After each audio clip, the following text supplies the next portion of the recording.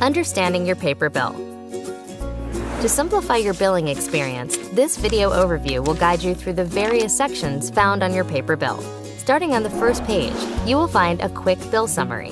This section captures all of your account and line charges, including monthly charges, which are the account and individual charges for that month, including any discounts. Equipment charges capture any equipment purchased.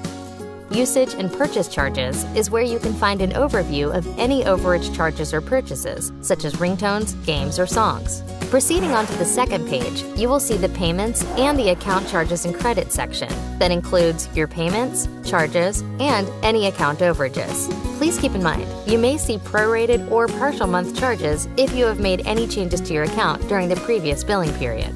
The third page gives you an overview of lines on your account, which includes information about your plan, including a breakdown of charges for each line of service and a breakdown of shared usage that may include voice, messaging, and data.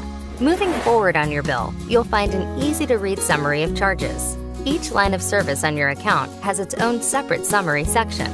If you activated your plan or your plan changed between billing cycles, this area will include a prorated charge. If you have monthly device payments, those will also be listed in the equipment charges section. You will find the following information: the monthly installment charge, number of payments, device payment agreement number, and any remaining balance.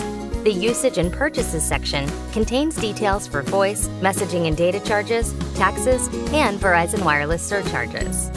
In addition, highlighted in this section, you will find any purchases made for games, subscriptions, ringback tones, and more.